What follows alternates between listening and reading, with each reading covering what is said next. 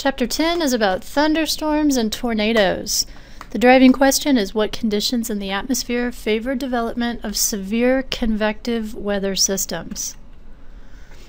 A thunderstorm goes through a life cycle of 3 basic stages, beginning with the towering cumulus stage. This is where cumulus clouds are encouraged by convection to continue growing, and they get to a stage that we recognize as towering cumulus, and we'll look at the details of that in just a moment.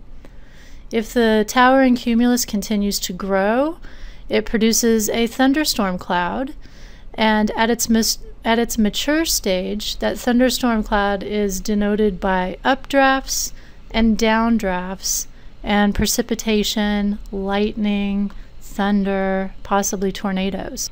And then finally, the dissipating stage is where the downdrafts have overtaken the updrafts. Basically, the energy, the warm, moist air, has been cut away from the storm, and the cloud is dissipating. Thunderstorms are what we call mesoscale weather systems. You might recall mesoscale means that it's about 1 to 60 miles in size, and it lasts anywhere from 1 to 30 hours. It's accompanied by lightning, thunder. It affects a relatively small area and is short-lived. And thunderstorms are always the product of vigorous convection that extends high up into the troposphere. Let's take a look at each of these stages in more detail, beginning with the towering cumulus stage. We've talked about how clouds develop, cumulus clouds, all clouds develop from uplifting air that reaches its condensation point, the dew point, and we get clouds form, and cumulus clouds form from convection, updrafts. So if we have vigorous updrafts, we're going to get larger clouds, larger cumulus clouds. And the altitudes that we're talking about here are 26 to 33,000 feet. And they can develop very rapidly, 10 to 15 minutes. So you can literally watch these things grow. The convection that drives thunderstorm growth is free convection, which is simply intense solar heating of the Earth's surface. So the Earth warms up and warm air rises, causing updrafts and instability, and if there's moisture in the air, that will promote cloud growth. But free convection is generally not enough to produce thunderstorms, so we typically have some other type of convection at play in addition to free convection. Recall the different types of forced convection, which include orographic uplift and converging winds. Orographic uplift has to do with topography. So if there's a mountain or any kind of topography in the area that can force air to rise and encourage convection. And of course, if we have converging winds because of a weather system, again, forced convection.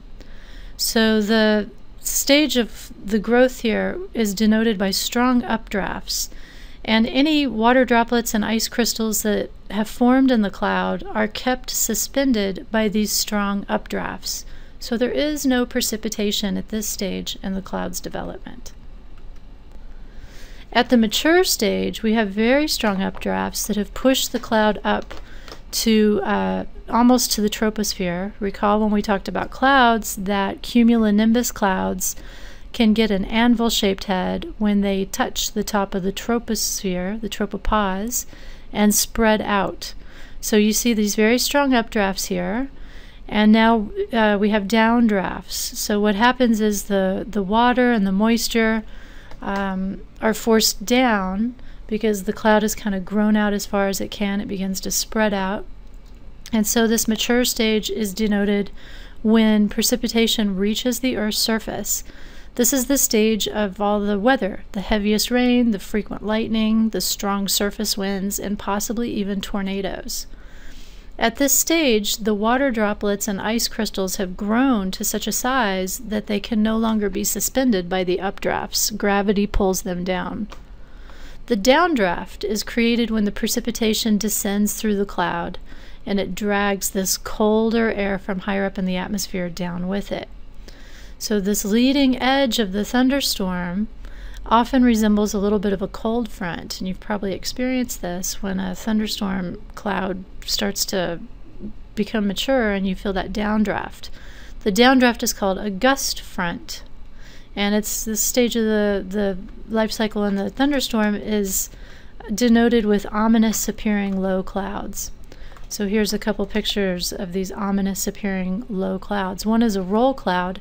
This is produced from the gust front, sometimes, not always, and the circulation that ensues from that gust front hitting the surface. And then a shelf cloud, which is this little guy here. It's kind of like a skirt around the thunderstorm, again from the gust front. Here we see that thunderstorms can develop along gust fronts ahead of the main storm. So what we're seeing here are thunderstorms. Here's a gust front from some of these eastern storms. So this is usually not the way our weather goes, but this is looking at one thunderstorm. So here's our thunderstorm, and the gust front spills out here, and it can be strong enough to produce its own uplift. All that cold air pushed down to the Earth's surface can cause any existing warm, moist air that was there to suddenly rise, and so we can get thunderstorms that develop along the gust fronts ahead of the main storm. Finally, the dissipating stage is where the precipitation and the downdraft spread throughout the thunderstorm cell, and they bring the end of the storm. The subsiding air replaces the updraft and essentially cuts off the supply of moist air. So remember, adiabatic compression warms subsiding air, and so the clouds eventually vaporize, and the party's over.